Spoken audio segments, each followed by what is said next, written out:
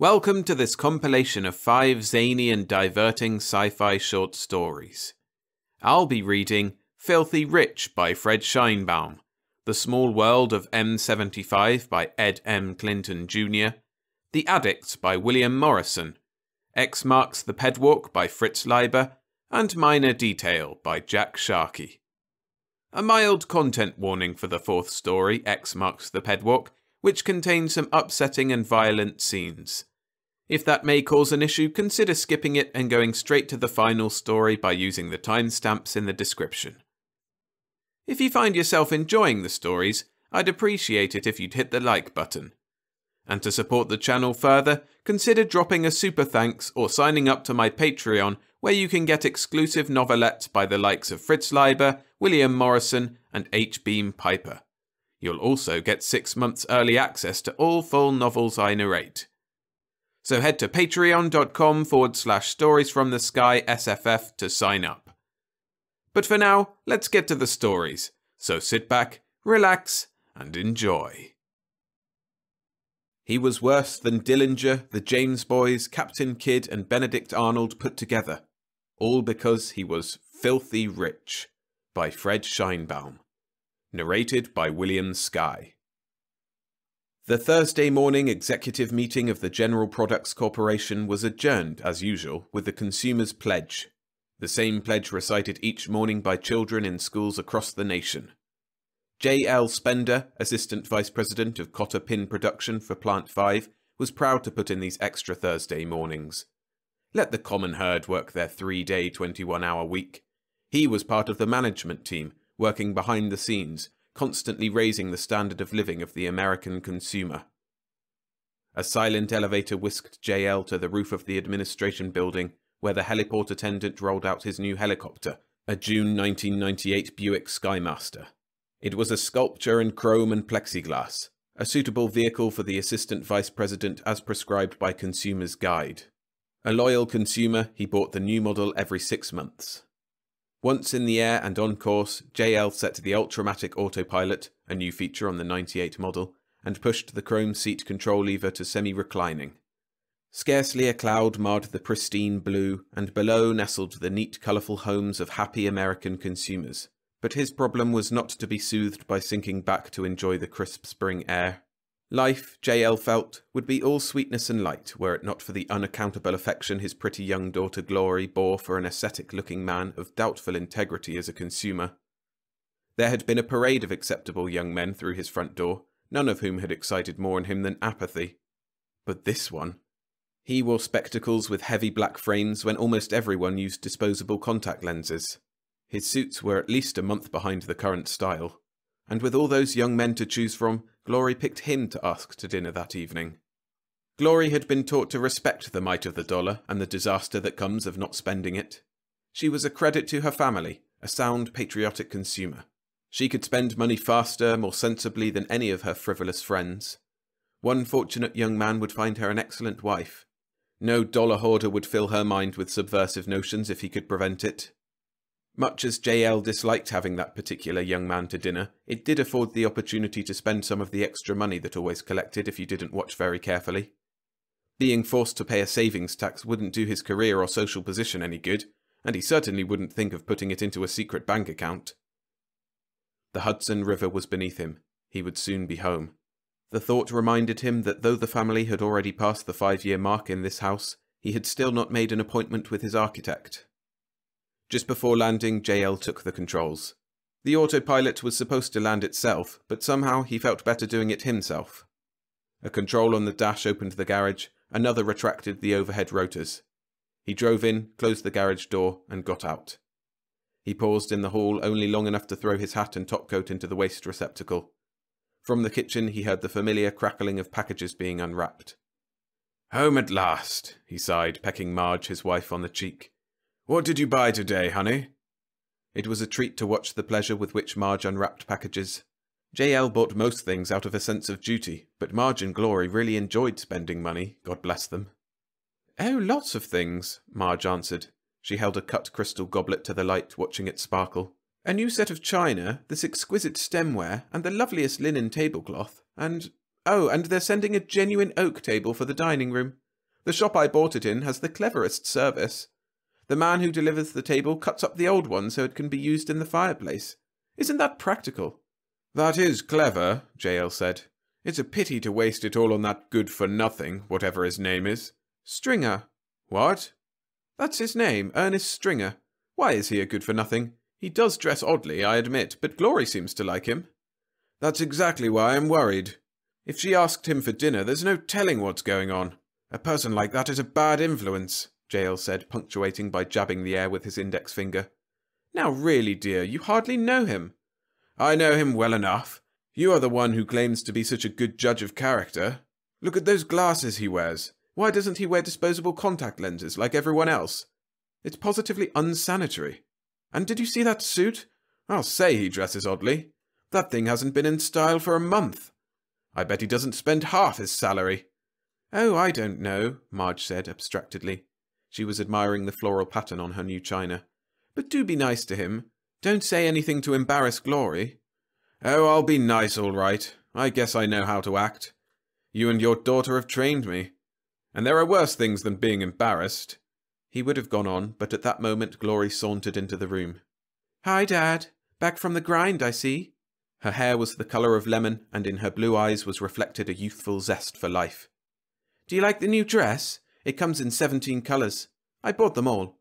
And hats and shoes and gloves and bags to match," she said, walking as she had seen professional models walk, with arms akimbo and swinging hips. "Very pretty," he said, "but shouldn't there be a little more to it? Style is style, but leave something to the imagination. They can't be using up much fabric with a number like that." "See, Mum, didn't I tell you exactly what he'd say? Daddy is so mid-century, aren't you, darling?" "Glory, at the risk of seeming, mid-century, I think you owe your mother and myself some information about this person you've asked to dinner." "What kind of information? You've met him," she said. Her eyes narrowed slightly. "Yes, I've met him. What is his background? What does he work at? What kind of a consumer is he?" "Dad, you are not being fair." "Not fair? Why not? Are you ashamed of him?" "No, I'm not ashamed of him. Ernie is a dear, sweet boy. He lost both of his parents when he was very young. Bringing himself up has made him different from most people, I guess. But he has done very well. And all by himself, too. He's an OE, you know." This only added heat to JL's burning suspicion. "I don't want to sound narrow-minded, Glory, but I've met a good many opinion engineers in business, and darn few of them are fit company for a young girl. They picture themselves as independent thinkers. They don't spend their money as they should." Glory's lips whitened as she pressed them together.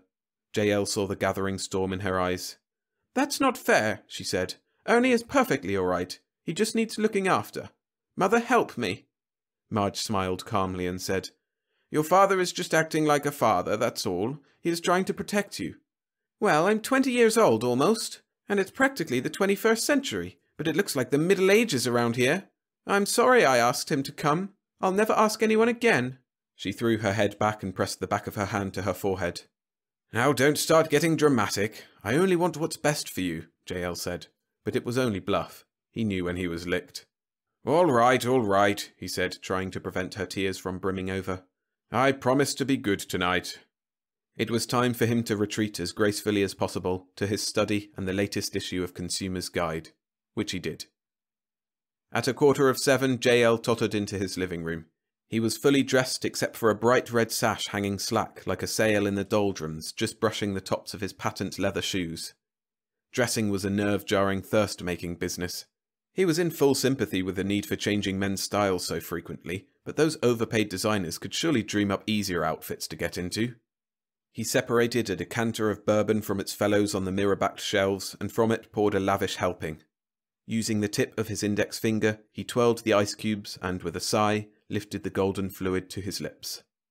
Over the rim of the glass, he saw Glory come floating into view. She was dressed, mostly below the waist, in yards of light gauzy fabric that seemed to have life of its own. She stopped at the door while her eyes slowly swept the room. JL was reminded of a spider making sure the web would be cozy. Her glance came to rest on the portly figure of her father. She exhaled a sigh of controlled exasperation. "Daddy, your sash is hanging. It looks like a flag at half-mast." "I am perfectly aware that my sash is hanging." He wasn't sure he approved of the tone of her voice. "Well, tuck it up then. Ernie will be here any minute." "It refuses to stay up." How do you know? Maybe it is supposed to hang. Those designers should be forced to dress themselves in these things before they loose them on an unsuspecting public. She glided towards him, and with a few deft touches, the sash was neatly in place. Dad, promise you'll be nice to him. JL smiled. Much as he protested, he liked being fussed over. Of course I'll be nice. When am I not nice?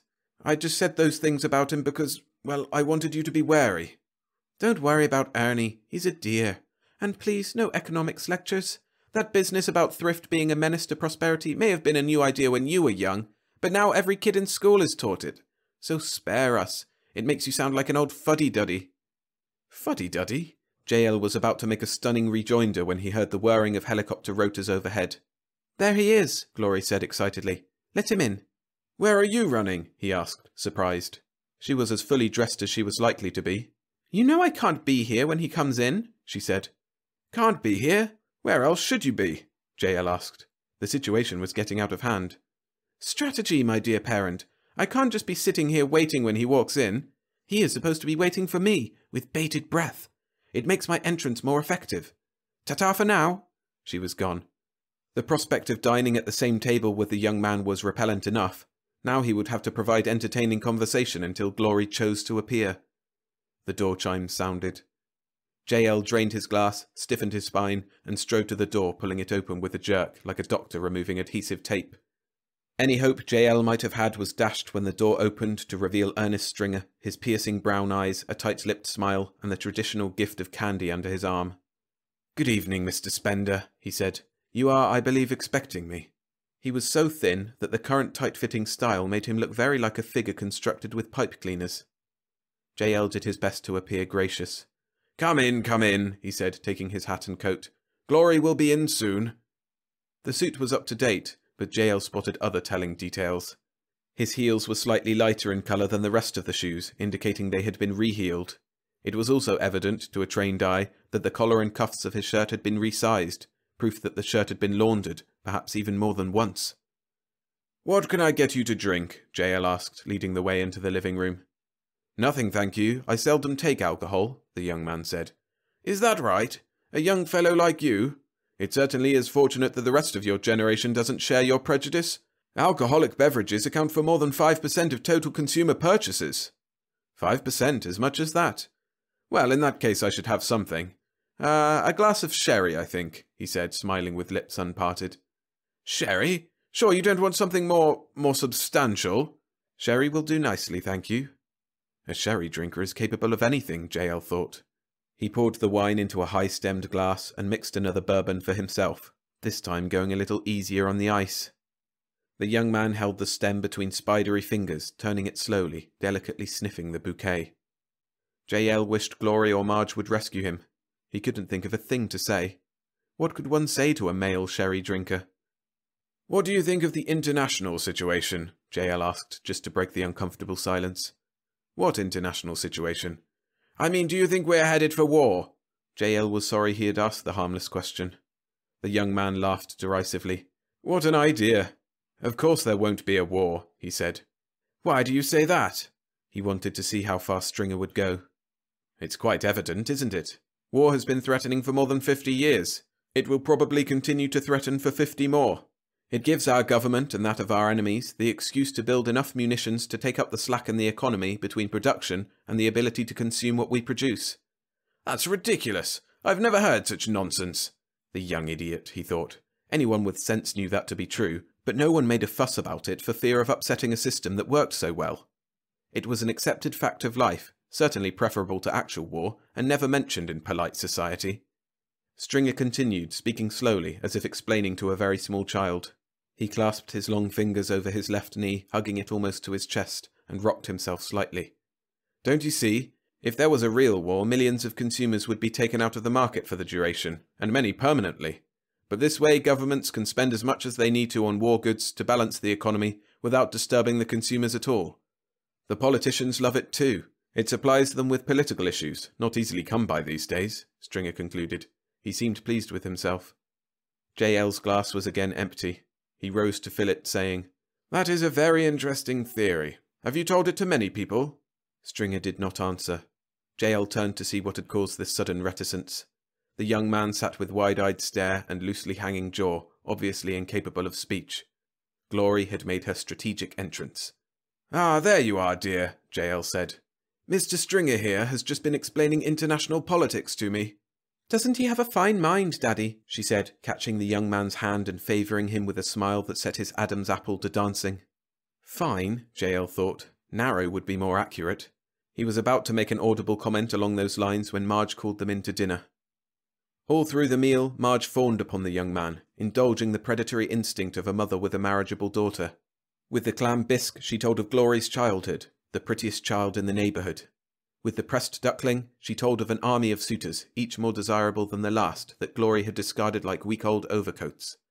And with the fresh tropical fruit supreme, she praised the condition of matrimony with such fervour that JL could feel the warmth of a blush on his cheek.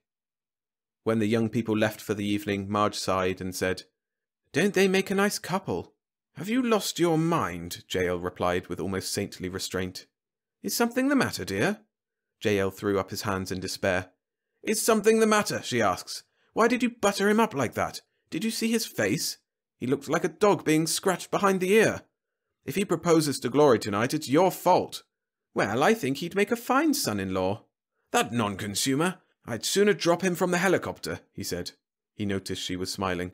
"Don't laugh, Marge, this is serious. I'm going to have a good long talk with Glory when she gets home. I'll put a stop to this." "Be careful what you say, dear," she said.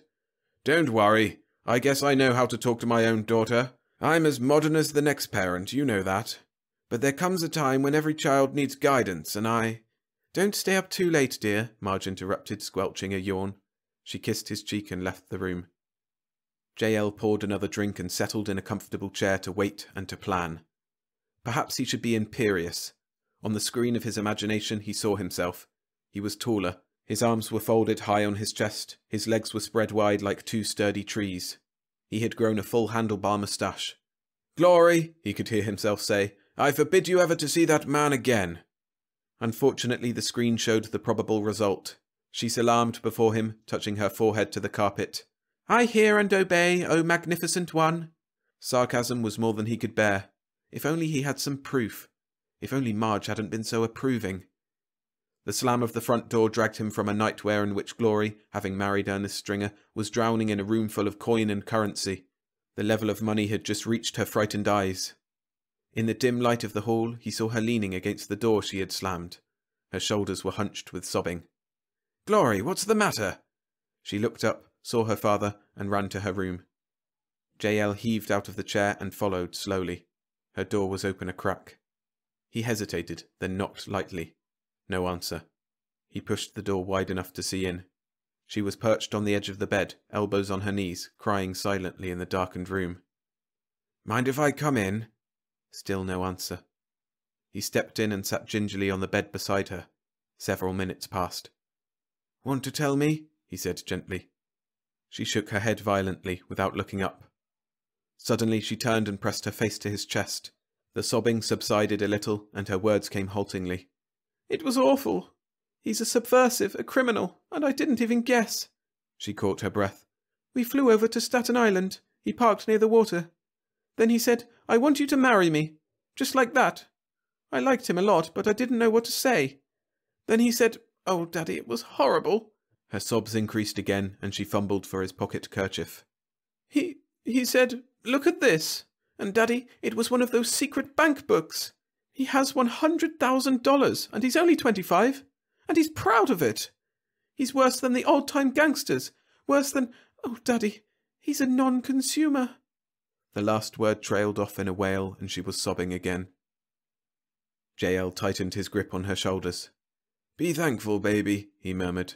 "Be thankful you found the dirty so-and-so out in time."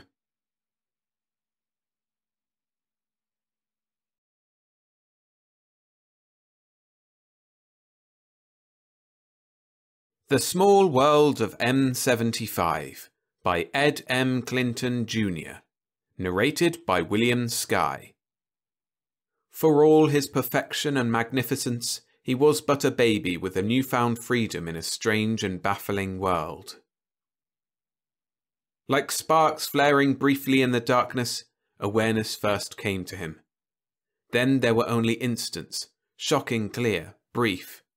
Finding himself standing before the main damper control, discovering himself adjusting complex dials, instants that flickered uncertainly, only to become memories brought to life when awareness came again. He was a kind of infant, conscious briefly that he was, yet unaware of what he was.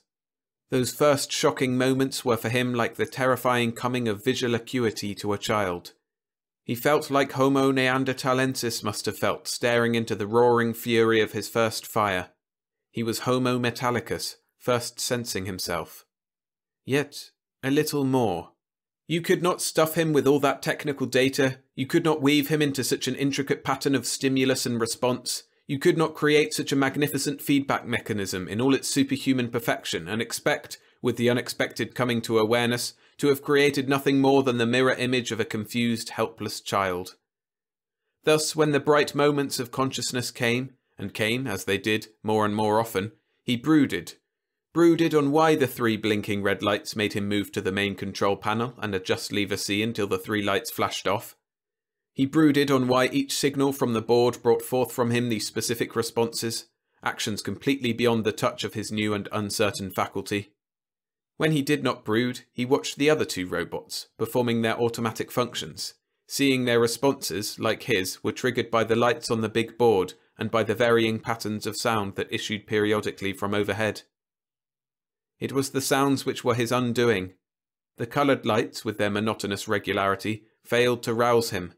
But the sounds were something else, for even as he responded to them, doing things to the control board in patterned reaction to particular combinations of particular sounds, he was struck with the wonderful variety and the maze of complexity in those sounds, a variety and complexity far beyond that of the coloured lights. Thus, being something of an advanced analytic calculator, and being, by virtue of his superior feedback system, something considerably more than a simple machine, though he perhaps fell short of those requisites of life so rigorously held by moralists and biologists alike, he began to investigate the meaning of the sounds. Bert Sokolsky signed the morning report and dropped it into the transmitter. He swung around on his desk stool. He was a big man, and the stool squealed in sharp protest to his shifting weight. Joe Gaines, who was as short and skinny and dark-haired as his colleague was tall and heavily muscled and blonde, shuddered at the sound. Sokolsky grinned wickedly at his flinching. "Check-up time, I suppose," muttered Gaines without looking up from the magazine he held propped on his knees. He finished the paragraph, snapped the magazine shut, and swung his legs down from the railing that ran along in front of the data board. "Dirty work for white-collar men like us." Sokolsky snorted. "You haven't worn a white shirt in the last 6 years, he growled, rising and going to the supply closet. He swung open the door and began pulling out equipment. "Come on, you lazy runt. Hoist your own lead box." Gaines grinned and slouched over to the big man's side. "Think of how much more expensive you are to the government than me," he chortled as he bent over to strap on heavy leaded shoes. "Big fellow like you must cost 'em twice as much to outfit for this job." Sokolsky grunted and struggled into the thick radiation-resistant suit. "Think how lucky you are, runt," he responded as he wriggled his right arm down the sleeve, "that they've got those little servo mechs in there to do the real dirty work. If it weren't for them, they'd have all the shrimps like you crawling down pipes and around dampers and generally playing filing cabinet for loose neutrons." He shook himself. "Thanks, Joe," he growled as Gaines helped him with a reluctant zipper. Gaines checked the big man's oxygen equipment and turned his back so that Sokolsky could okay his own. "You're set," said Sokolsky, and they snapped on their helmets, big inverted lead buckets with narrow strips of shielded glass, providing strictly minimal fields of view. Gaines plugged one end of the thickly insulated intercom cable into the socket beneath his armpit, then handed the other end to Sokolsky, who followed suit. Sokolsky checked out the master controls on the data board and nodded. He clicked on the talkie. "Let's go," he said, his voice echoing inside the helmet before being transmitted, sounding distant and hollow. Gaines leading, the cable sliding and coiling snake-like between them, they passed through the doorway, over which huge red letters shouted, "Anyone who walks through this door unprotected will die," and clomped down the zigzagging corridor toward the uranium pile that crouched within the heart of the plant. Gaines moaned. "It gets damned hot inside these suits." They had reached the end of the trap, and Sokolsky folded a thick mittened hand around one handle on the door to the hot room. "Not half so hot as it gets outside it, sweetheart, where we're going." He jerked on the handle, and Gaines seized the second handle and added his own strength. The huge door slid unwillingly back. The silent sound of the hot room surged out over them, the breathless whisper of chained power struggling to burst its chains. Sokolsky checked his neutron tab and his gamma reader, and they stepped over the threshold. They leaned into the door until it had slid shut again. "I'll take the servo mechs, Bert," piped Gaines, tramping clumsily toward the nearest of the gyro-balanced single-wheeled robots. "You always do, it being the easiest job. Okay, I'll work the board." Gaines nodded, a gesture invisible to his partner. He reached the first servo, a squat, gleaming creature with the symbol M11 etched across its rotund chest, and deactivated it by the simple expedient of pulling from its socket the line running from the capacitor unit in the lower trunk of its body to the maze of equipment that jammed its enormous chest. The instant M11 ceased functioning, the other two servo mechs were automatically activated to cover that section of the controls with which M11 was normally integrated. This was overloading their individual capacities, but it was an inherent provision designed to cover the emergency that would follow any accidental deactivation of one of them. It was also the only way in which they could be checked. You couldn't bring them outside to a lab, they were hot. After all, they spent their lives under a ceaseless fusillade of neutrons, washed eternally with the deadly radiations pouring incessantly from the pile whose overlords they were. Indeed, next to the pile itself, they were the hottest things in the plant. "Nice job these babies got," commented Gaines as he checked the capacitor circuits. He reactivated the servo and went on to M19. "If you think it's so great, why don't you volunteer?" countered Sokolsky, a trifle sourly. "Incidentally, it's a good thing we came in, Joe. There's half a dozen units here working on reserve transistors." Their sporadic conversation lapsed. It was exacting work, and they could remain for only a limited time under that lethal radiation. Then, almost sadly, Gaines said, "Looks like the end of the road for N75. "Oh?" Sokolsky came over beside him and peered through the violet haze of his viewing glass. "He's an old-timer." Gaines slid an instrument back into the pouch of his suit and patted the robot's rump. "Yep, I'd say that capacitor was good for about another 36 hours. It's really overloading." He straightened. "You done with the board?" "Yeah, let's get out of here." He looked at his tab. "Time's about up anyway. We'll call a demolition unit for your pal here, and then rig up a service pattern so one of his buddies can repair the board." They moved toward the door. M75 watched the two men leave, and deep inside him something shifted. The heavy door closed with a loud thud. The sound registered on his aural perceptors and was fed into his analyzer. Ordinarily it would have been discharged as irrelevant data, but cognizance had wrought certain subtle changes in the complex mechanism that was M75. A yellow light blinked on the control panel, and in response he moved to the board and manipulated handles marked Damper 19, Damper 20. Even as he moved, he lapsed again into brooding. The men had come into the room, clumsy, uncertain creatures, and one of them had done things, first to the other two robots, and then to him. When whatever it was had been done to him, the blackness had come again, and when it had gone, the men were leaving the room. While the one had hovered over the other two robots, he had watched the other work with the master control panel. He saw that the other servo mechs remained unmoving while they were being tampered with. All of this was data, important new data. "M11 will proceed as follows," came the sound from nowhere. M75 stopped ruminating and listened. There was a further flood of sounds. Abruptly, he sensed a heightening of tension within himself as one of the other servos swung away from its portion of the panel. The throbbing, hungry segment of his analyzer that awareness had severed from the fixed function circuits noted, from its aloof vantage point, that he now responded to more signals than before, to commands whose sources lay in what had been the section of the board attended by the other one. The tension grew within him and became a mounting, rasping frenzy, a battery overcharging, an overloading fuse, a generator growing hot beyond its capacity. There began to grow within him a sensation of too much to be done in too little time. He became frantic. His reactions were too fast. He rolled from end to middle of the board, now backtracking, now spinning on his single wheel, turning uncertainly from one side to the other, jerking and gyrating. The conscious segment of him, remaining detached from those baser automatic functions, began to know what a man would have called fear. Fear simply of not being able to do what must be done. The fear became an overpowering, blinding thing, and he felt himself slipping back into that awful smothering blackness out of which he had so lately emerged. Perhaps for just a fragment of a second, his awareness may have flickered completely out, consciousness nearly dying in the crushing embrace of that frustrated electronic subconscious. Abruptly then, the voice came again, and he struggled to file for future reference sound patterns which, although meaningless to him, his selector circuits no longer disregarded. "Bert, M75 can't manage half the board in his condition. Better put him on the repairs." "Yeah, hadn't thought about that." Sokolsky cleared his throat. "M11 will return to standard function." M11 spun back to the panel, and M75 felt the tension slacken, the fear vanish. Utter relief swept over him, and he let himself be submerged in purest automatic activity.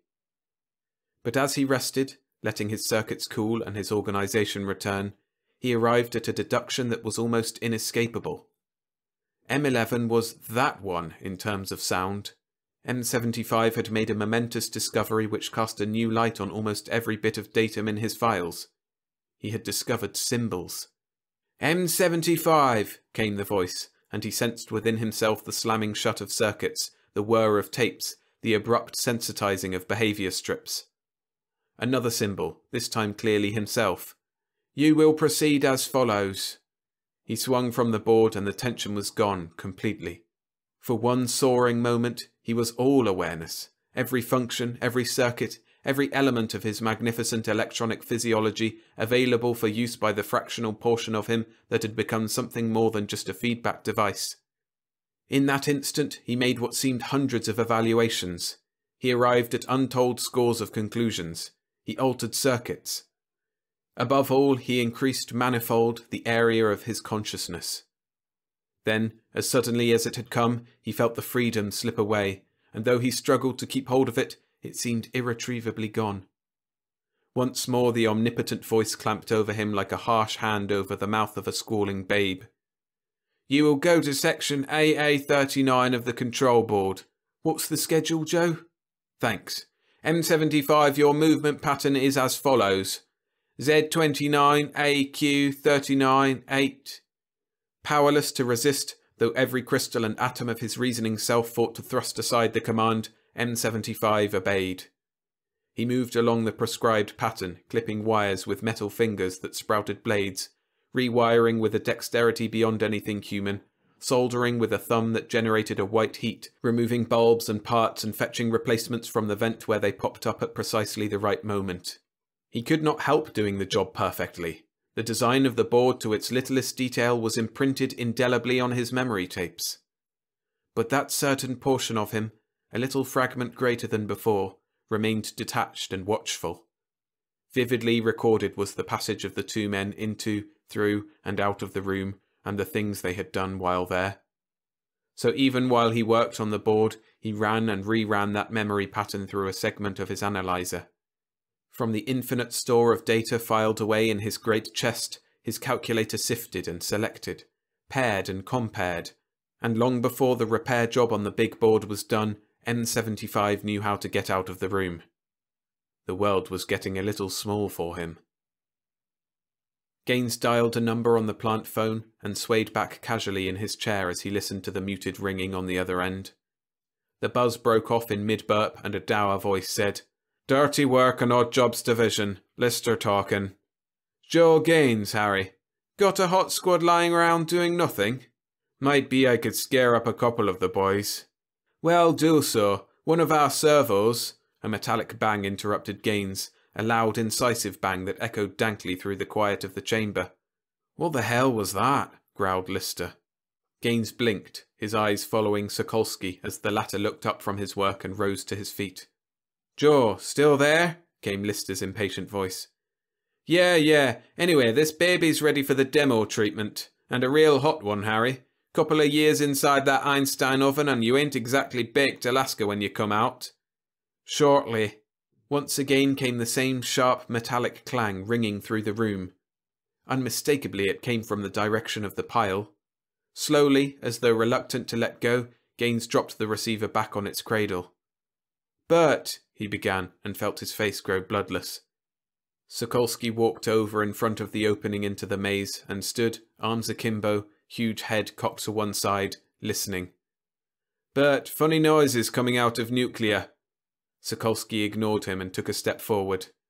Gaines shuffled to his side and they listened. Out of the maze rattled half a dozen loud, grinding, metallic concussions. "Bert, you said that before." "Bert, listen!" screeched Gaines. Sokolsky looked up at the high ceiling, squinted, and tried to place the perfectly familiar but unidentifiable sound that came whispering down the maze. And then he knew. "The door to the pile!" he spluttered. Gaines was beside himself with horror. "Bert, let's get going. I don't like this." All of a sudden, Geiger counters in the room began their deadly conversation, a rising argument that swooped in seconds from a low mumble to a shouting thunderstorm of sound.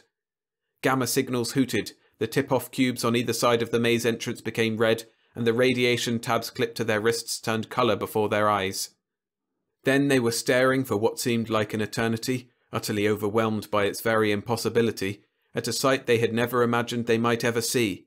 A pile servo-mech wheeling silently around the last bend in the maze and straight toward them. Sokolsky had sense enough to push the red emergency button as they fled past it. The command sequence fulfilled, M75 turned away from the repaired board. He sensed again that disconcerting shift of orientation as he faced the light-studded panel. Once more he was moving in quick automatic response to the flickering lights. Once more his big chest was belching and grumbling and buzzing instantaneous unthought answers to the problem data flashing from the board. But now he remained aware that he was reacting, and conscious also that there had been times when he did not respond to the board. The moment-to-moment operation of the controls occupied only a small portion of his vast electrical innards.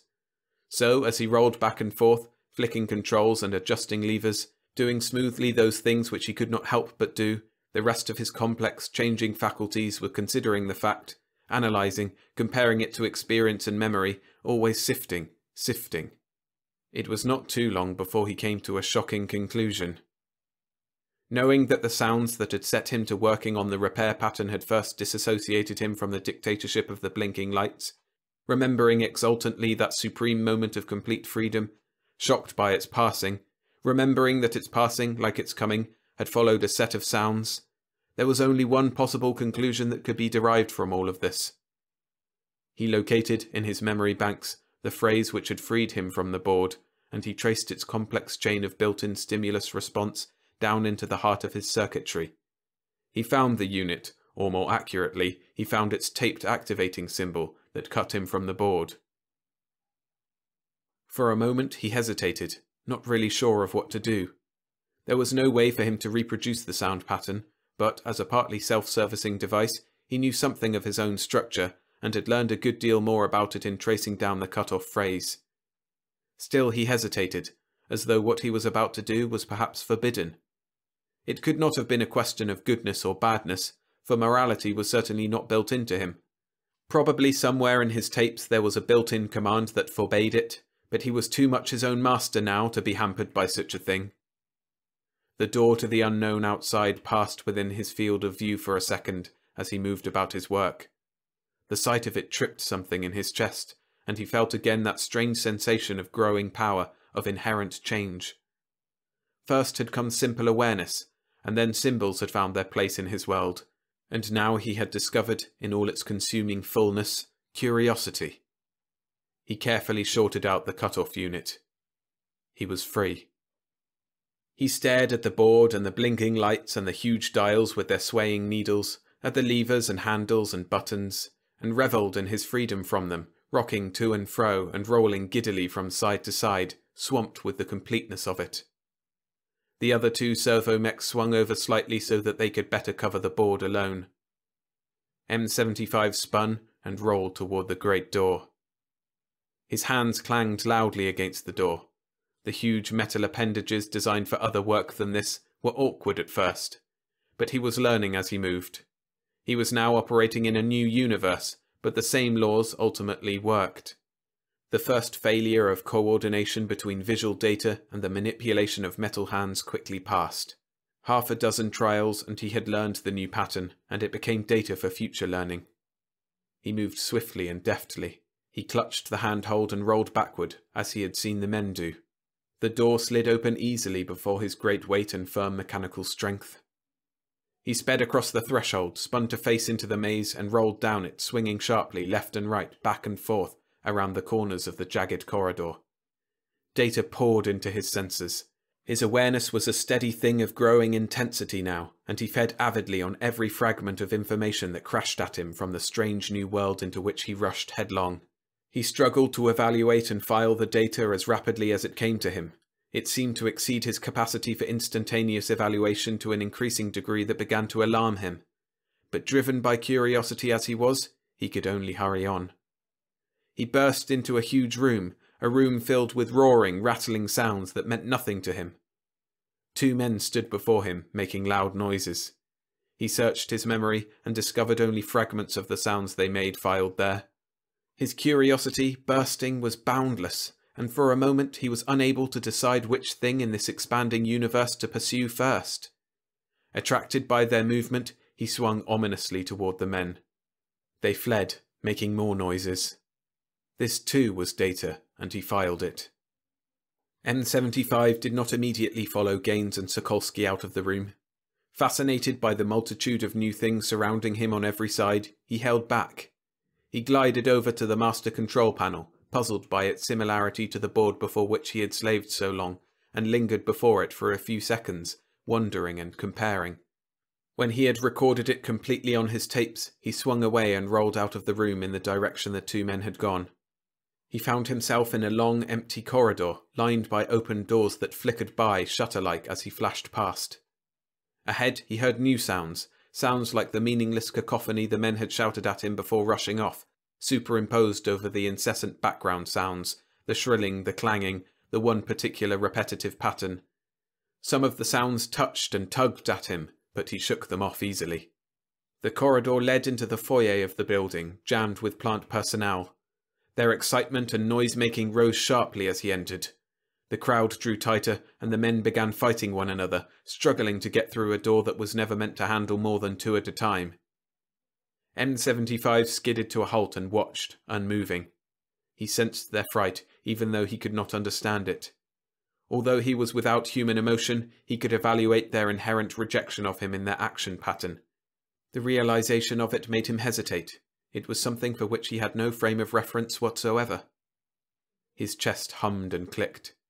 Here again in this room was another new universe. Through the door streamed a light of a brilliance beyond anything in his experience. His photocells cringed before its very intensity. The light cast the shadows of the men fighting to get out, long black wavering silhouettes that splashed across the floor almost to where M75 rested. He studied them, lost in uncertain analysis. He remained so, poised, alert, filing, observing, all the while completely unmoving, until long after the last of the shouting men had left the room. Only then did he move, hesitantly, toward the infernally fierce light. He hung at the brink of the 3 stone steps that fell away to the grounds outside. Vainly he sought in his memory tapes for a record of a brightness as intense as that which he faced now, sought for a colour recording similar to the vast swash of blue that filled the world overhead, or for one of the spreading green that swelled to all sides. He found none. The vastness of the outside was utterly stunning. He felt a vague uneasiness, a sensation akin to the horrible frenzy he had felt earlier in the pile. He rotated from side to side, his receptors sweeping the whole field of view before him. With infinite accuracy, his perfect lenses recorded the data in all its minuteness, despite the dazzling sunlight. There was so much new that it was becoming difficult to make decisions. The vast rolling green, the crowds of men grouped far away and staring at him, above all the searing light. Abruptly, he rejected it all. He swung back into the foyer of the plant and faced a dark corner, bringing instant, essential relief to his pulsating photocells. Staring into the semi-darkness, he reran the memory tape of his escape from the pile. The farther he had moved from the pile, it seemed, the less adjusted he had become, the less able he was to judge and correlate. Silently, lost in his computations, he rolled around and around the foyer for a long, long time. He became aware, finally, that the brilliance outside had paled. He went again to the door and watched the fading sunlight, caught the rainbow splendour that streaked the evening sky. He waited there, fighting the reluctance inside himself. The driving curiosity that had brought him this far overcame that curious, perplexing reticence, and he looked down at the steps and measured their width and depth so that he might set up a feedback pattern. This done, he bounced, almost jauntily, down them. He had rolled perhaps 50 feet down the smooth pathway curving across the grounds when he made out, clearly discernible in the gathering dusk, the 3 men and the machine that were moving toward him. It was the last bit of datum he ever filed. The demolition squad had finished with the hot remains of M75, and their big truck was coughing away into the night. One by one, the floodlights that had lighted their work flickered out. "Pretty delicate machines, after all," commented Sokolsky. "One jolt from that flamethrower." Gaines was silent as they walked back toward the plant. "But," he said slowly, "what the hell do you suppose got into him?" Sokolsky shrugged. "You were the one who spotted the trouble with him, Joe. Just think, if you could have checked him out completely." Gaines could not help looking up at the stars and saying what he had really been thinking all along. "It's a small world, Bert. A small world."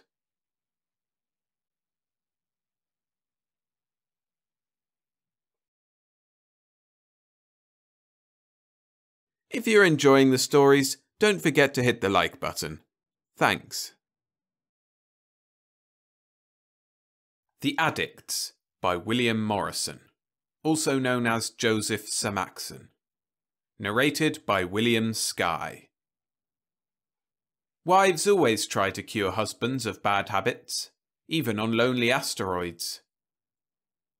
You must understand that Palmer loved his wife as much as ever, or he would never have thought of his simple little scheme at all.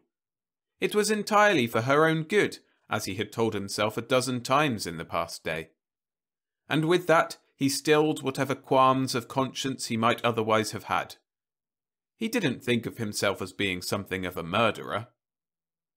She was sitting at the artificial fireplace, a cheerful relic of ancient days, reading just as peacefully as if she had been back home on Mars, instead of on this desolate outpost of space.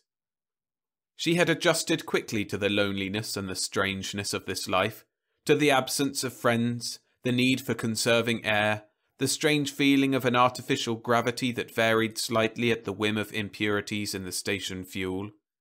To everything, in fact, but her dear husband. She seemed to sense his eyes on her, for she looked up and smiled. "Feeling all right, dear?" she asked. "Naturally. How about you?" "As well as can be expected." "Not very good, then." She didn't reply, and he thought, she hates to admit it, but she really envies me. Well, I'll fix it so that she needn't any more. And he stared through the thick, transparent metal window at the beauty of the stars, their light undimmed by dust or atmosphere. The stories told about the wretchedness of the lighthouse keepers who lived on asteroids didn't apply at all to this particular bit of cosmic rock. Life here had been wonderful, incredibly satisfying. At least it had been that way for him. And now it would be the same way for his wife as well. He would have denied it hotly if you had accused him of finding her repulsive. But to certain drunks, the sober man or woman is an offence, and Palmer was much more than a drunk. He was a marak addict, and in the eyes of the marak fiends, all things and all people were wonderful, except those who did not share their taste for the drug. The latter were miserable, depraved creatures, practically subhuman. Of course, that was not the way most of them put it. Certainly it was not the way Palmer did. He regarded his wife, he told himself, as an unfortunate individual whom he loved very much, one whom it was his duty to make happy. That her newfound happiness would also hasten her death was merely an unfortunate coincidence. She was sure to die anyway, before long, so why not have her live out her last days in the peace and contentment that only Marak could bring? Louise herself would have had an answer to that if he had ever put the question to her. He was careful never to do so. She laid the book aside and looked up at him again. She said, "Jim, darling, do you think you could get the television set working again?" "Not without a mesotron rectifier." "Even the radio would be a comfort." "It wouldn't do any good anyway. Too much static from both Mars and Earth this time of year." That was the beauty of the Marak, he thought. It changed his mood and left him calm and in full command of his faculties, able to handle any problem that came up. He himself, of course, missed neither the radio nor the television, and he never touched the fine library of microbooks. He didn't need them. A shadow flitted by outside the thick window, blotting out for a moment the blaze of stars. It was the shadow of death, as he knew, and he was able to smile even at that. Even death was wonderful. When it finally came, it would find him happy. He would not shudder away from it, as he saw Louise doing now at the sight of the ominous shadow. He smiled at his wife again, remembering the 6 years they had lived together. It had been a short married life, but, again the word suggested itself to him, a wonderful one. There had been only one quarrel of importance, in the 2nd year, and after that they had got along perfectly. And then, 2 years ago, he had begun to take Marak, and after that he couldn't have quarrelled with anyone. It was a paragon among drugs, and it was one of the mysteries of his existence that anybody should object to his using it.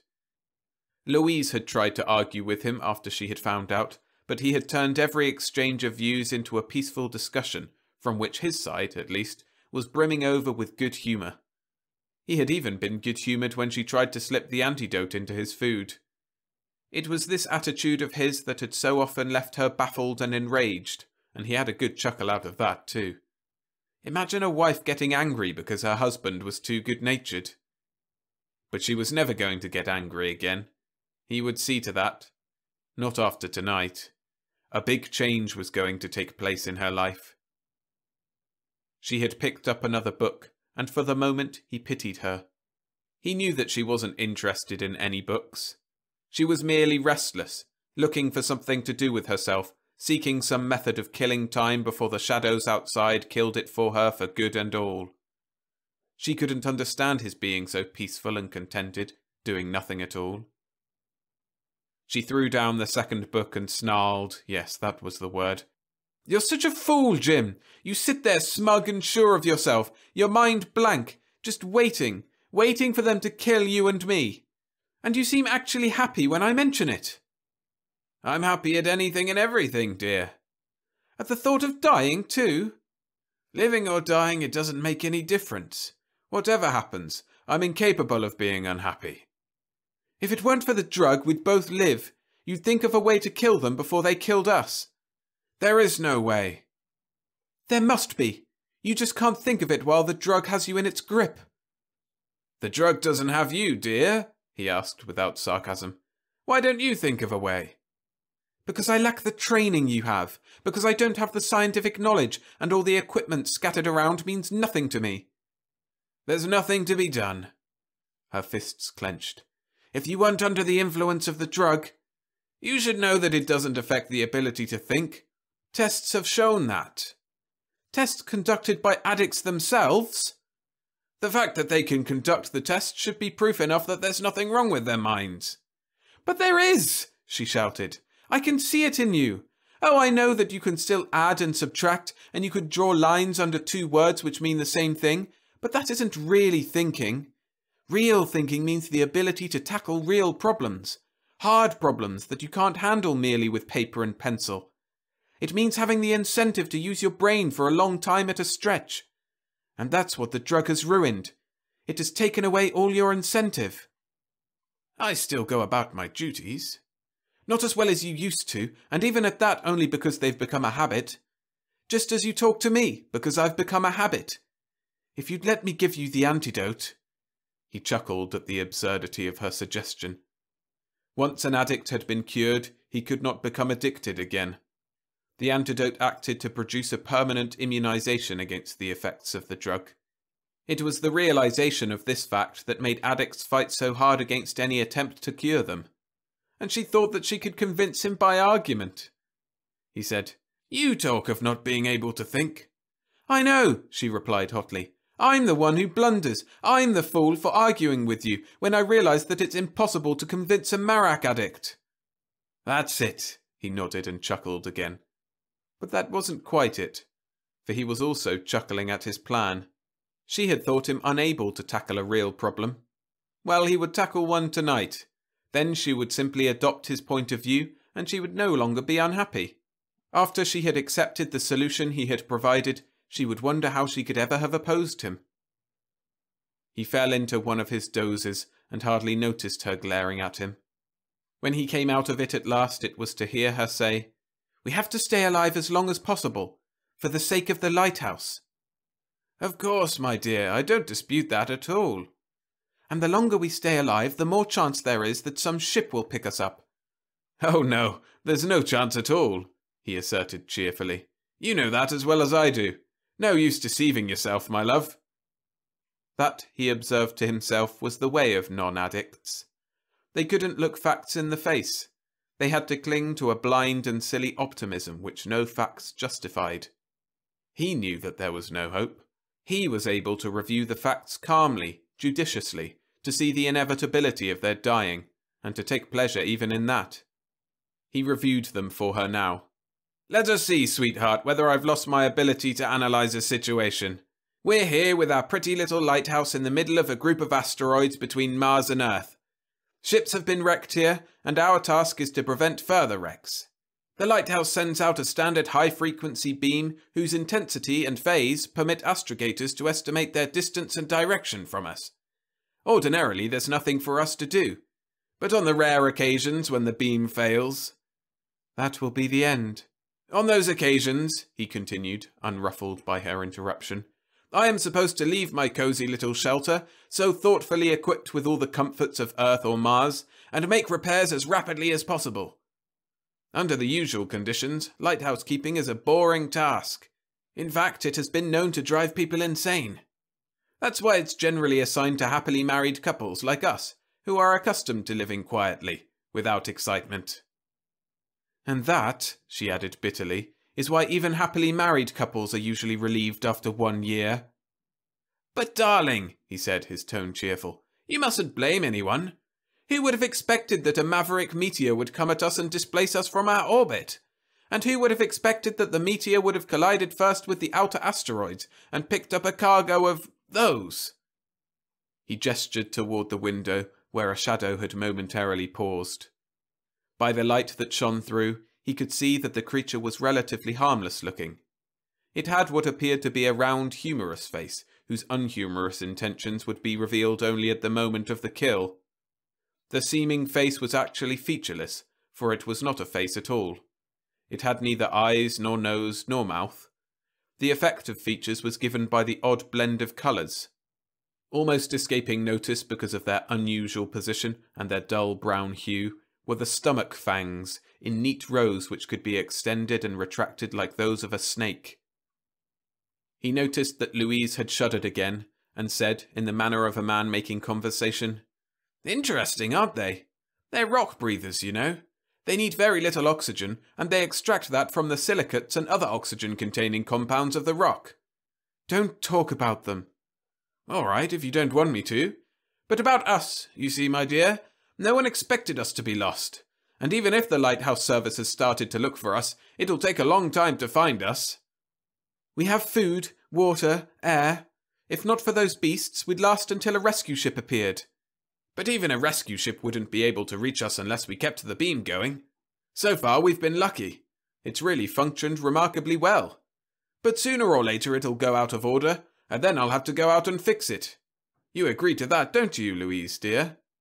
She nodded. She said quietly, "The beam must be kept in order." "That's when the creatures will get me," he said, almost with satisfaction. "I may kill 1 or 2 of them, although the way I feel toward everything, I hate to kill anything at all. But you know, sweetheart, that there are more than a dozen of them altogether, and it's clumsy shooting in a spacesuit at beasts which move as swiftly as they do. And if you don't succeed in fixing what's wrong, if they get you—" She broke down suddenly and began to cry. He looked at her with compassion and smoothed her hair. And yet, under the influence of the drug, he enjoyed even her crying. It was, as he never tired of repeating to himself and to her, a wonderful drug. Under its spell, a man, or a woman, could really enjoy life. Tonight she would begin to enjoy life along with him. Their chronometer functioned perfectly, and they still regulated their living habits by it, using Greenwich Earth time. At 7 in the evening, they sat down to a fine meal. Knowing that tomorrow they might die, Louise had decided that tonight they would eat and drink as well as they could, and she had selected a Christmas special. She had merely to pull a lever, and the food had slid into the oven, to be cooked at once by an intense beam of high-frequency radiation. Jim himself had chosen the wine and the brandy. One of the peculiarities of the Marak was that it did not affect the actual enjoyment of alcoholic drinks in the slightest, and one of the sights of the solar system was to see an addict who was also drunk. But it was a rare sight, for the Marak itself created such a pervading sensation of well-being that it often acted as a cure for alcoholism. Once an alcoholic had experienced its effect, he had no need to get drunk to forget his troubles. He enjoyed his troubles instead, and drank the alcohol for its own sake, for its ability to provide a slightly different sensation, and not for its ability to release him from an unhappy world. So tonight Palmer drank moderately, taking just enough, as it seemed to him, to stimulate his brain. And he did what he now realized he should have done long ago. Unobserved, he placed a tablet of Marak in his own wine glass and one in Louise's. The slight bitterness of taste would be hardly perceptible. And after that, Louise would be an addict too. That was the way the Marak worked. There was nothing mysterious about the craving. It was simply that once you had experienced how delightful it was, you couldn't do without it. The tablet he had taken that morning was losing its effect, but he felt so pleased at what he was doing that he didn't mind even that.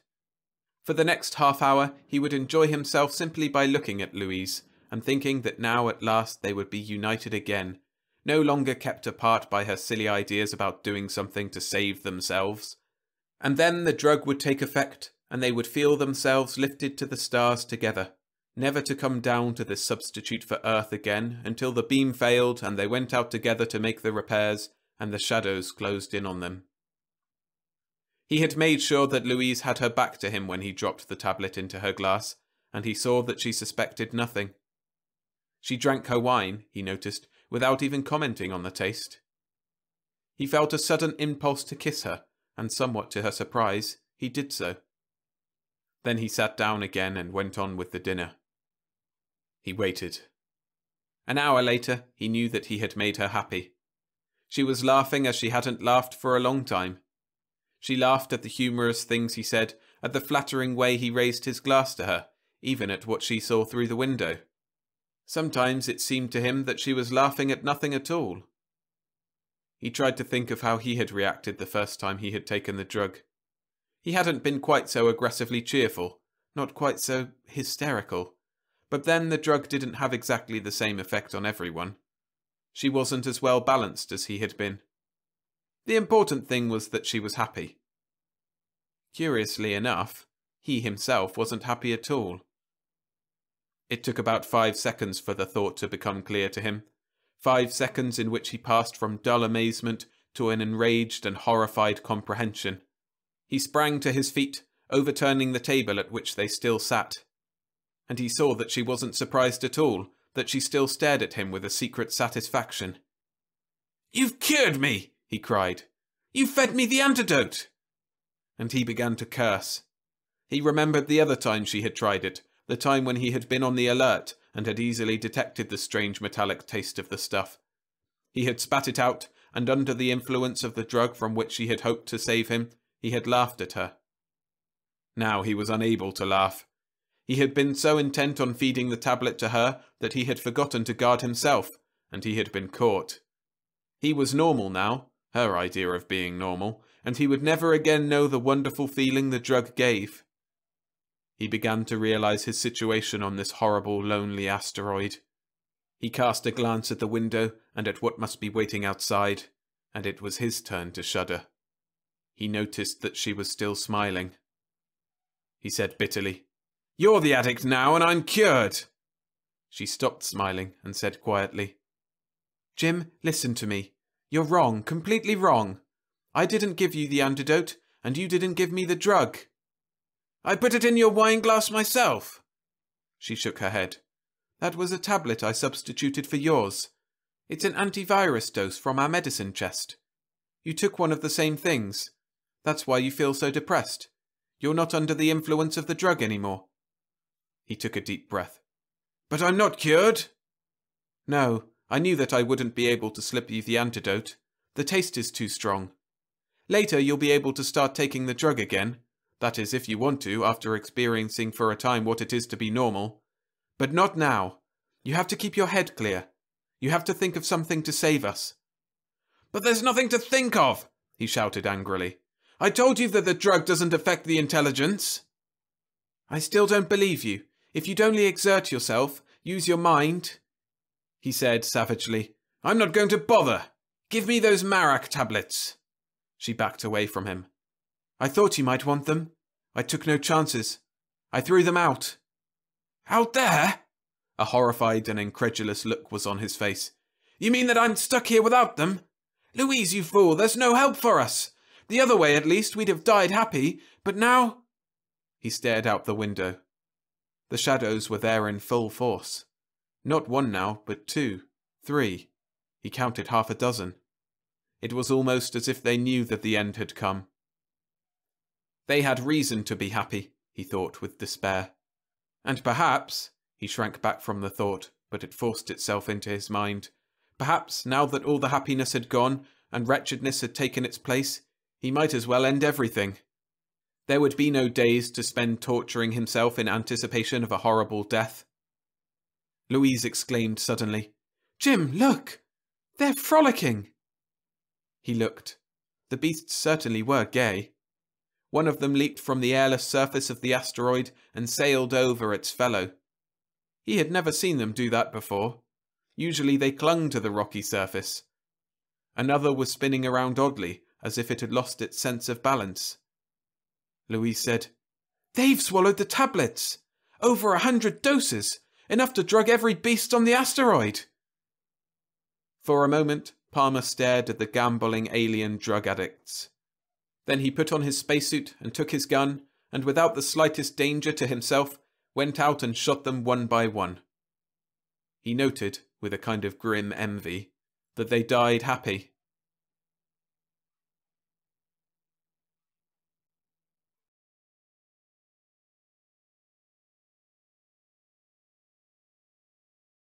X Marks the Pedwalk by Fritz Leiber. Narrated by William Skye.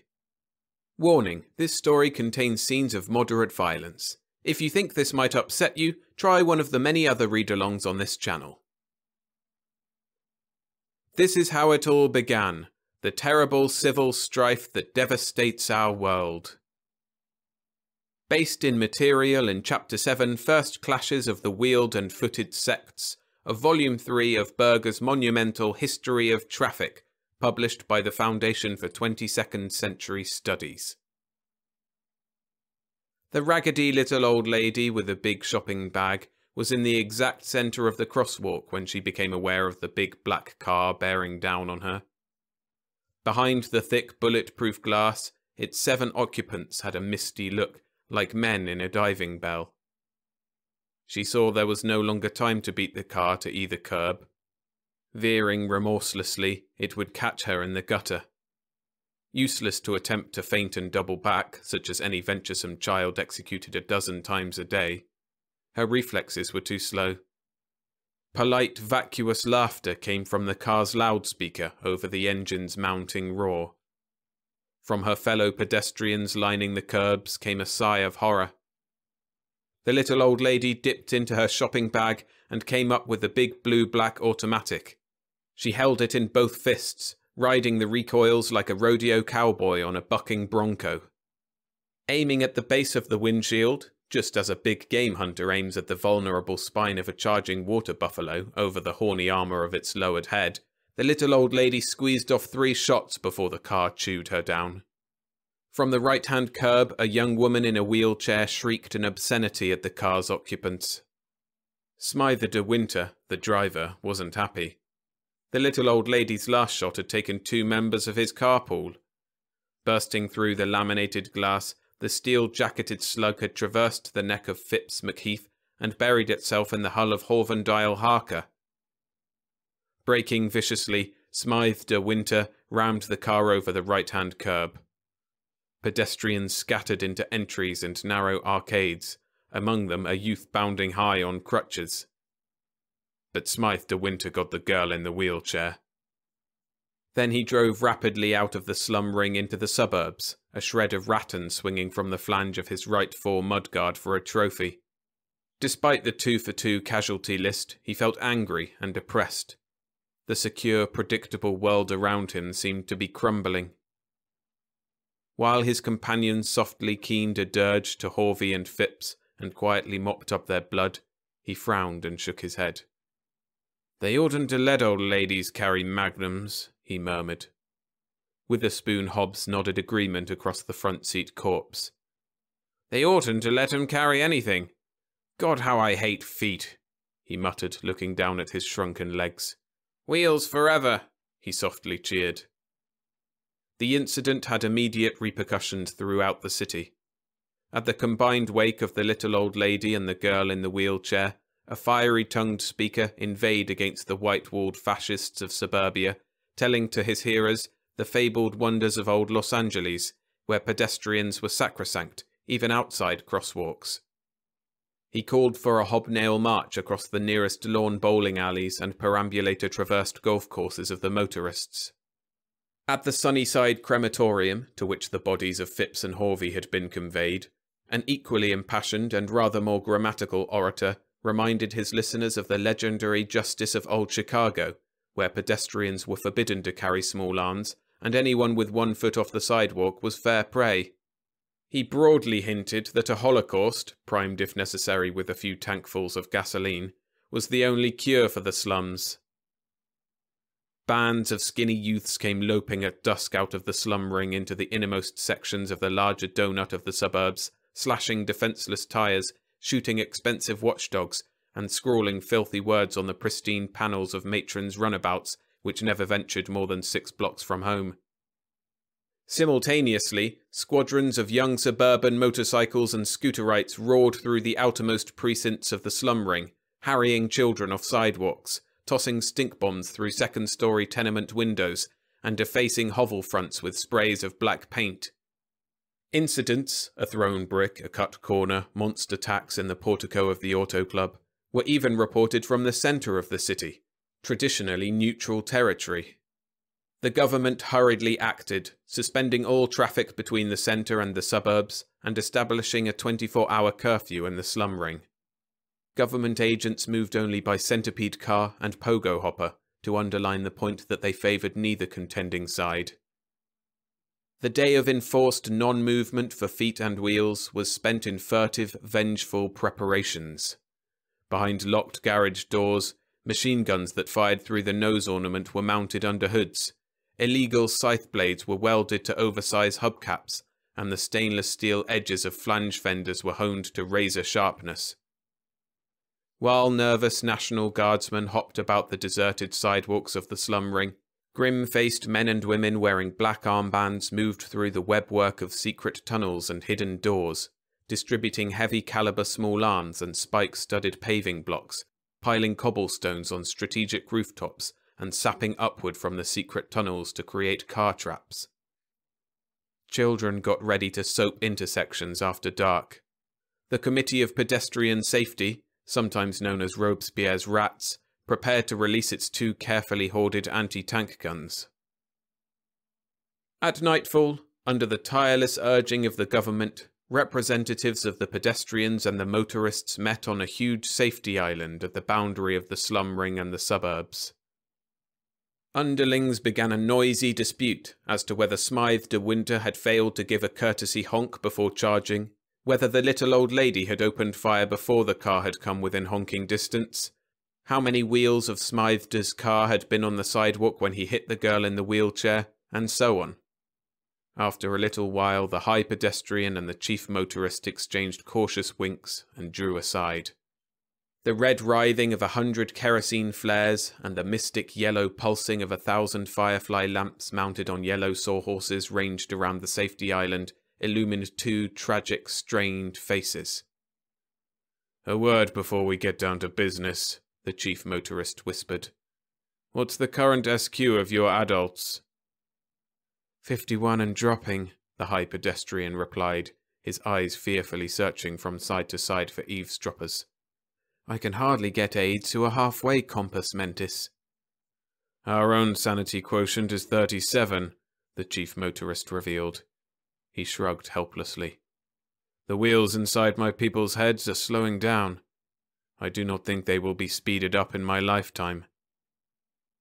"They say government's only 52, the other said with a matching shrug. "Well, I suppose we must scrape out one more compromise," the one suggested hollowly. "Though I must confess there are times when I think we're all the figments of a paranoid's dream." 2 hours of concentrated deliberations produced the new Wheelfoot Articles of Agreement. Among other points, pedestrian handguns were limited to a slightly lower muzzle velocity and to 38 caliber and under, while motorists were required to give 3 honks at 1 block distance before charging a pedestrian in a crosswalk. 2 wheels over the curb changed a traffic kill from third-degree manslaughter to petty homicide. Blind pedestrians were permitted to carry hand grenades. Immediately, the government went to work. The new Wheelfoot Articles were loudspeakered and posted. Detachments of police and psychiatric social hoppers centipedaled and pogoed through the slum ring, seizing outside weapons and giving tranquilizing jet injections to the unruly. Teams of hypnotherapists and mechanics scuttled from home to home in the suburbs and from garage to garage, enchanting a conformist serenity and stripping illegal armaments from cars.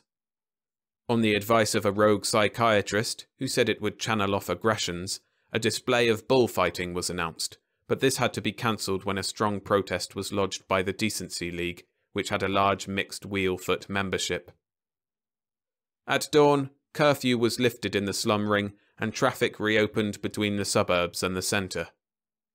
After a few uneasy moments, it became apparent that the status quo had been restored. Smythe de Winter tooled his gleaming black machine along the ring. A thick steel bolt with a large steel washer on either side neatly filled the hole the little old lady's slug had made in the windshield. A brick bounced off the roof. Bullets pattered against the side windows. Smythe ran a handkerchief around his neck under his collar and smiled. A block ahead, children were darting into the street, catcalling and thumbing their noses. Behind one of them limped a fat dog with a spiked collar. Smythe suddenly gunned his motor. He didn't hit any of the children, but he got the dog. A flashing light on the dash showed him the right front tire was losing pressure. Must have hit the collar as well. He thumbed the matching emergency air button, and the flashing stopped. He turned toward Witherspoon Hobbs and said with thoughtful satisfaction, "I like a normal, orderly world, where you always have a little success, but not champagne-heady. A little failure, but just enough to brace you." Witherspoon Hobbs was squinting at the next crosswalk. Its centre was discoloured by a brownish stain, ribbon-tracked by tyres. "That's where you bagged the little old lady, Smythe," he remarked. "I'll say this for her now, she had spirit." "Yes, that's where I bagged her," Smythe agreed flatly. He remembered wistfully the witch-like face growing rapidly larger, her jerking shoulders in black bombazine, the wild, white-circled eyes. He suddenly found himself feeling that this was a very dull day.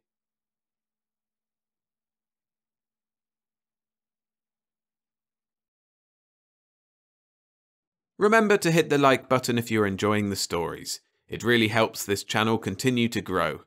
Thanks. Minor Detail by Jack Sharkey. Narrated by William Skye. General Webb had a simply magnificent idea for getting ground forces into the enemy's territory, despite rockets and missiles and things like that. It was a grand scheme, except for one minor detail. The Secretary of Defense, flown in by special plane from the new Capitol building in Denver, trotted down the ramp with his right hand outstretched before him. At the base of the ramp, his hand was touched, clutched, and hidden by the right hand of General Smiley Webb, in a hearty parody of a casual handshake. General Webb did everything in a big way, and that included even little things like handshakes. Retrieving his hand once more, James Whitlow, the Secretary of Defense, smiled nervously with his tiny mouth and said, "Well, here I am." This statement was taken down by a hovering circle of news reporters, dispatched by wireless and telephone to every town in the 49 states, expanded, contracted, quoted and misquoted, ignored and misconstrued, and then forgotten, all this in a matter of hours. The nation, hearing it, put aside its wonted trepidations, took an extra tranquilizer or two, and felt secure once more. The government was in good hands. Leaving the reporters in a disgruntled group beyond the cyclone fence and barbed wire barriers surrounding Project W, General Webb, seated beside Whitlow in the back of his private car, sighed and folded his arms. "You'll be amazed," he chortled, nudging his companion with a bony elbow. I expect so," said Whitlow, clinging to his briefcase with both hands. It contained, among other things, a volume of mystery stories and a ham sandwich, neatly packaged in aluminium foil. Whitlow didn't want to chance losing it. Not at least until he'd eaten the sandwich. "Of course, you're wondering where I got the idea for my project," said Smiley Webb, adding for the benefit of his driver, "Keep your eyes on the road, Sergeant. The WAC barracks will still be there when you get off duty." "Yes, sir," came a hollow grunt from the front seat. "Weren't you?" asked General Webb, gleaming a toothy smile in Whitlow's direction.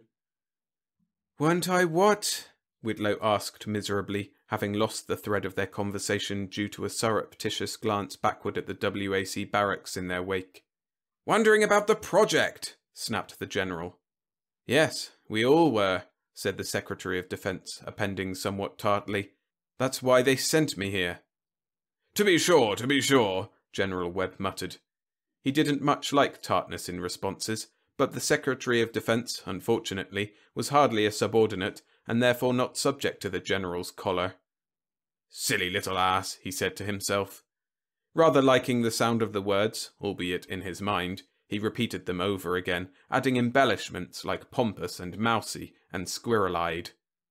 After 3 or 4 such thoughts, the general felt much better. "I thought the whole thing up myself," he said proudly. "I wish you'd stop being so ambiguous," Whitlow protested in a small voice. "Just what is this project? How does it work? Will it help us win the war?" "Shh," said the general, jerking a quivering forefinger perpendicular before pursed lips. "Security." He closed one eye in a broad wink and wriggled a thumb in the direction of the driver. "He's only cleared for confidential material," said the general, his tone casting aspersions on the sergeant's patriotism, ancestry, and personal hygiene. "This project is, of course, top secret." He said the words reverently, his face going all noble and brave. Whitlow half expected him to remove his hat, but he did not. They drove onward then, in silence, until they passed by a large field, in the centre of which Whitlow could discern the outlines of an immense bullseye in front of a tall, somewhat rickety khaki-coloured reviewing stand, draped in tired bunting. "What's that?" asked Whitlow, relinquishing his grip on the briefcase long enough to point toward the field. "Shh," said Smiley Webb. "You'll find out in a matter of hours." "Many hours?" Whitlow asked, thinking of the ham sandwich. General Webb consulted a magnificent platinum timepiece, anchored to his thick hairy wrist by a stout leather strap. "In exactly 1 hour, 37 minutes and 43.009 seconds, he said proudly. "Thank you," Whitlow sighed. "You're certainly running this thing, whatever it is, in an efficient manner." "Thank you," General Webb glowed. "We like to think so," he added modestly. Passwords, signs, countersigns, combination locks, and electronic recognition signals were negotiated one by one until Whitlow was despairing of ever getting into the heart of Project W. He said as much to General Webb, who merely flashed the grin which gave him his nickname and opened a final door. For a moment, Whitlow thought he was going deaf. The shrill roar of screeching metal and throbbing dynamos that pounded at his eardrums began to fuddle his mind, until General Webb handed him a small cardboard box, also stamped, like every door and wall in the place, Top Secret, in which his trembling fingers located 2 ordinary rubber earplugs, which he instantly put to good use. "There she is," said General Webb proudly, gesturing over the railing of the small balcony upon which they stood. "The whirligig!" "What?" called Secretary of Defense Whitlow, shaking his head to indicate he hadn't heard a word. Somewhat piqued, but resigned, General Webb leaned his wide mouth nearly up against Whitlow's small pink plugged ear and roared the same information at the top of his lungs. Whitlow, a little stunned by the volume despite the plugs, nodded wearily to indicate that he'd heard, then asked in a high, piping voice, "What's it for?" Webb's eyes bulged in their sockets. "Great heavens, man, can't you see?" He gestured down at his creation, his baby, his project, as though it were self-evident what its function was. Whitlow strained his eyes to divine anything that might give a clue as to just what the government had been pouring money into for the past 8 months. All he saw was what appeared to be a sort of Ferris wheel, except that it was revolving in a horizontal plane. The structure was completely enclosed in metal, and was whirling too fast for even the central shaft to be anything but a hazy silver-blue blur.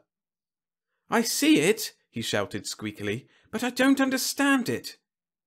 "Come with me," said General Webb, reopening the door at their backs.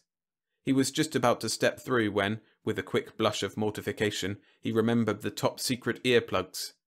Hastily averting his face lest the other man see his embarrassment, he returned his plugs to their box and did the same with Whitlow's. Whitlow was glad when the door closed behind them. "My office is this way," said Webb, striding off in a stiff military manner. Whitlow, with a forlorn shrug, could do nothing but clutch his briefcase and follow. "It's this way," General Webb began, once they were seated uncomfortably in his office. From a pocket in his khaki jacket, Webb had produced a big, bold calabash pipe and was puffing its noxious grey fumes in all directions while he spoke. "Up until the late 50s, war was a simple thing." "Oh, not the March of Science speech," said Whitlow to himself. He knew it by heart. It was the talk of the capital and the nightmare of military strategists. As the general's voice droned on and on, Whitlow barely listened. The general, top secret or no top secret, was divulging nothing that wasn't common knowledge from the ruins of Philadelphia to the Great Hollywood Crater. All at once, weapons had gotten too good. That was the whole problem. Wars, no matter what the abilities of the death-dealing guns, cannon, rifles, rockets, or whatever, needed one thing on the battlefield that could not be turned out in a factory: men. In order to win a war, a country must be vanquished. In order to vanquish a country, soldiers must be landed. And that was precisely wherein the difficulty lay: landing the soldiers. Ships were nearly obsolete in this respect. Landing barges could be blown out of the water as fast as they were let down into it. Paratroops were likewise hopeless. The slow-moving troop-carrying planes daren't even peek above the enemy's horizon without chancing an onslaught of thinking rockets that would stay on their trail until they were molten cinders falling into the sea. So someone invented the supersonic carrier. This was pretty good, allowing the planes to come in high and fast over the enemy's territory, as fast as the land-to-air missiles themselves. The only drawback was that the first men to try parachuting at that speed were battered to confetti by the slipstream of their own carriers. That would not do. Next, someone thought of the capsules. Each man was packed into a break-proof, shock-proof, waterproof, wind-proof plastic capsule and ejected safely beyond the slipstream area of the carriers, at which point each capsule sprouted a silken chute that lowered the enclosed men gently down into range of the enemy's rocket fire. This plan was scrapped like the others. And so things were at a stalemate. There hadn't been a really good skirmish for nearly 5 years. War was hardly anything but a memory, what with both sides practically omnipotent. Unless troops could be landed, war was downright impossible. And no one could land troops, so there was no war. As a matter of fact, Whitlow liked the state of affairs. To be Secretary of Defence during a years-long peace was a soft job to top all soft jobs. And Whitlow didn't much like war. He'd rather live peacefully with his mystery stories and ham sandwiches. But the capital, under the relentless lobbying of the munitions interests, was trying to find a way to get a war started. They had tried simply bombing the other countries, but it hadn't worked out too well. The other countries had bombed back. This plan had been scrapped as too dangerous. And then, just when all seemed lost, when it looked as though mankind was doomed to eternal peace, along came General Smiley Webb. "Land troops," he had said confidently. "Nothing easier. With the government's cooperation, I can have our troops in any country in the world safely landed within the space of 1 year." Congress had voted him the money unanimously, and off he'd gone to work at Project W. No one knew quite what it was about, but the general had seemed so self-assured that, well, they'd almost forgotten about him until some ambitious clerk, trying to balance at least part of the budget, had discovered a monthly expenditure to an obscure base in the southwest totaling some millions of dollars. Perfunctory checking had brought out the fact that Smiley Webb had been drawing this money every month and hadn't as much mailed in a single progress report. There had been swift phone calls from Denver to Project W, and General Webb informed them not only was all the money to be accounted for, but so was all the time and effort. The project was completed and about to be tested. Would someone like to come down and watch? Someone would. And thus it was that James Whitlow, with mystery stories and ham sandwich, had taken the first plane from the capital. "When all at once I thought, speed, endurance, that is the problem," said Webb, breaking in on Whitlow's reverie. "I beg your pardon?" said the Secretary of Defence. Webb whacked the dottle out of his pipe into a meaty palm, tossed the smoking cinders rather carelessly into a wastebasket, and leaned forward to confront the other man face to face, their noses almost nudging. "Why are parachutes out?" he snapped. "They go too slow," said Whitlow. "Why do we use parachutes at all?" "To keep the men from getting killed by the fall." "Why does a fall kill the men?" It breaks their bones and stuff." "Bah!" Webb scoffed. "Bah?" reiterated Whitlow. "Bah?" "Certainly bah!" said the general. "All it takes is a little training." "All what takes?" said Whitlow helplessly. "Falling, man, falling!" the general boomed. "If a man can fall safely from 10 feet, why not from 10 times 10 feet? "Because," said Whitlow, "increasing height accelerates the rate of falling and—" "Poppycock!" the general roared. "Yes, sir," said Whitlow, somewhat cowed. "Muscle building, that's the secret. Endurance, stress, strain, tension." If you say so," said Whitlow, slumping lower and lower in his chair as the general's massive form leaned precariously over him. "But—" "Of course you are puzzled," said the general, suddenly chummy. "Anyone would be, until they realized the use to which I've put the whirligig." Yes, I suppose so," said Whitlow, thinking longingly of his ham sandwich and its crunchy, moist green smear of pickle relish. "The first day," said General Webb, "it revolved at 1 gravity. They withstood it." "What did? Who withstood? When?" asked Whitlow with much confusion. "The men," said the general irritably. "The men in the whirligig." Whitlow jerked bolt upright. "There are men in that thing!"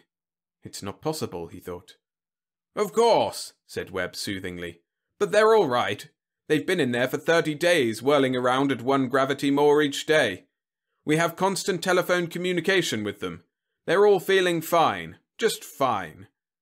"But," Whitlow said weakly. General Webb had him firmly by the arm and was leading him out of the office. "We must get to the stands, man. Operation Human Bomb in 10 minutes. "Bomb?" Whitlow squeaked, scurrying alongside Webb as the larger man strode down the echoing corridor. "A euphemism, of course," said Webb, "because they will fall much like a bomb does. But they will not explode. No, they will land, rifles in hand, ready to take over the enemy territory. Without parachutes? Whitlow marvelled. Exactly, said the general, leading the way out into the blinding desert sunlight. You see, he remarked as they strolled toward the heat-shimmering outlines of the reviewing stand, its bunting hanging limp and faded in the dry, breezeless air. It's really so simple, I'm astonished the enemy didn't think of it first. Though of course I'm glad they didn't. Ha! Ha! He oozed self-appreciation. Ha! Ha! Repeated Whitlow with little enthusiasm. When one is whirled at one gravity, you see, the wall, the outside rim of the whirligig, becomes the floor for the men inside. Each day they have spent up to 10 hours doing nothing but deep knee bends and eating high-protein foods. Their legs will be able to withstand any force of landing. If they can do deep knee bends at 30 gravities, during which of course each of them weighed nearly 3 tons, they can jump from any height and survive. Good, huh? Whitlow was worried as they clambered up into the stands. There seemed to be no one about but the two of them. Who else is coming? He asked. Just us, said Webb. I'm the only one with a clearance high enough to watch this. You're only here because you're my guest. But, said Whitlow, observing the heat-baked, wide-open spaces extending on all sides of the reviewing stand and bull's-eye, the men on this base can surely watch from almost anywhere not beyond the horizon. They'd better not, was the general's only comment. Well, said Whitlow, what happens now? The men that were in that whirligig have, since you and I went to my office to chat, been transported to the airfield, from which point they were taken aloft. He consulted his watch. 5 minutes and 55.6 seconds ago. And? Asked Whitlow, casually unbuckling the straps of his briefcase and slipping out his sandwich. The plane will be within bomb vector of this target in just 10 seconds, said Webb confidently. Whitlow listened for the next 9 seconds. Then, right on schedule, he heard the muted droning of a plane high up. Webb joggled him with an elbow. They'll fall faster than any known enemy weapon can track them, he said smugly. That's fortunate, said Whitlow, munching desultorily at his sandwich. But there's one thing that bothers me. Humph? Asked the general. Whitlow swallowed hastily. I say there's one thing bothers me. What's that? Asked the general. Well, it's just that gravity is centripetal, you know, and the whirligig is centrifugal. I wondered if it might not make some sort of difference. Bah, said General Webb. Just a minor detail. If you say so, Whitlow shrugged. There they come, shouted the general, jumping to his feet. Whitlow, despite his misgivings, found that he too was on his feet, staring skyward at the tiny dots that were detaching themselves from the shining bulk of the carrier plane. As he watched, his heart beating madly, the dots grew bigger, and soon, awfully soon, they could be distinguished as man-shaped too. There's something wrong, said the general. What's that they're all shouting? It should be Geronimo. Whitlow listened. It sounds more like "yeah," he said. And it was. The sound grew from a distant mumble to a shrieking roar, and the next thing, each man had landed upon the concrete and paint bull's-eye before the reviewing stand. Whitlow sighed and rebuckled his briefcase. The general moaned and fainted. And the men of the whirligig, all of whom had landed on the target head first, did nothing, their magnificently muscled legs waving idly in a sudden gentle gust of desert breeze.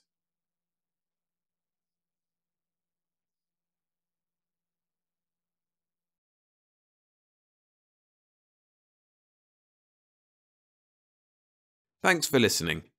For more classic science fiction like this, subscribe to the channel. I post new stories every Monday and Friday. And you can get exclusive novelettes and early access to full novels, as well as ad-free video and audio versions of all stories, on my Patreon. If that interests you, head to patreon.com/storiesfromthesky_SFF. Now, if you'd like some more funny sci-fi, go check out my video of 5 amusing and witty sci-fi short stories. A link to that video is on screen now.